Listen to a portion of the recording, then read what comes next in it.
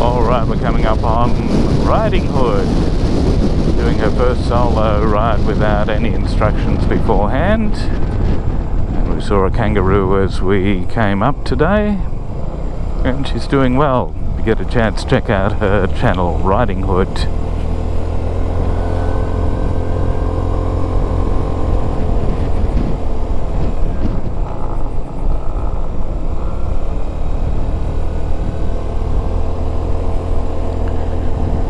I'm riding the Burgman, which is her bike, Burgman 200,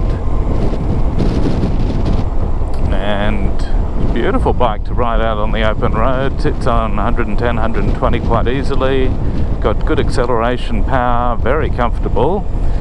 I find myself sitting a bit too far forward on it, and because it's got a aftermarket seat, it pushes you forward a fair bit, but she loves it. She finds it really comfortable. It's like a sofa to sit on, just that I'm a little bit forward for it. So with the feet position where you can actually put your feet up like on a higher level, I find it much better then, and then I can lean back and it's really good. But in terms of wind protection, I've got 6 motorcycles, and I hop on this. This has got more protection than anything. I've got the V-Strom 1050 XT, and it's got pretty good wind protection, but not like this, particularly if it's raining or something. You just don't get wet until you stop. She learnt on a little 50cc scooter, did her test and everything else, rode that for years. It was pink in colour, and then she didn't ride for a long time. I was buying a motorcycle, she saw this one and bought it, and it probably weighs about 5 or 6 times as much as the little 50 did. Weighs as much as some of my big 1000cc motorcycles, but you don't feel the weight because the engine's slow down. And it's just beautiful to ride.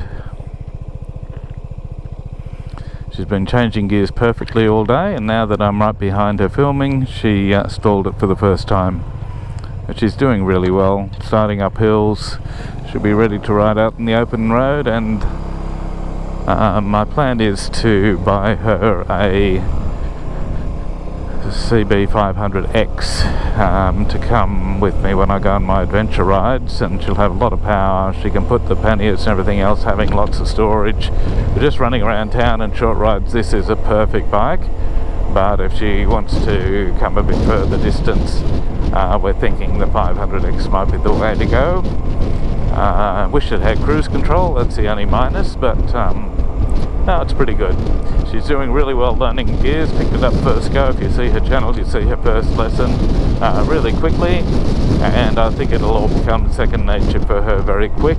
What we found is she did 3 rides back to back learning gears over the space of a week, then didn't ride for 2 weeks, and then forgot everything. So this is our second ride this week, and she's picking it up again really quickly. So the tricky thing is jumping from scooter to a geared bike backwards and forwards.